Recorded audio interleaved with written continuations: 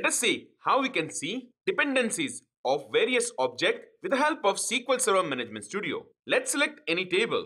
Right click over here and click on View Dependencies. Over here, we have two radio buttons. First is Object that depend on address, where we will see all the objects which are dependent on table address. For example, here is Business Entity Address Table, which is dependent on our address table with schema-bound dependency. That means there is some kind of foreign key relationship between these two tables. Right after that, we have View. This view is dependent on Business Entity Address and which is dependent on address.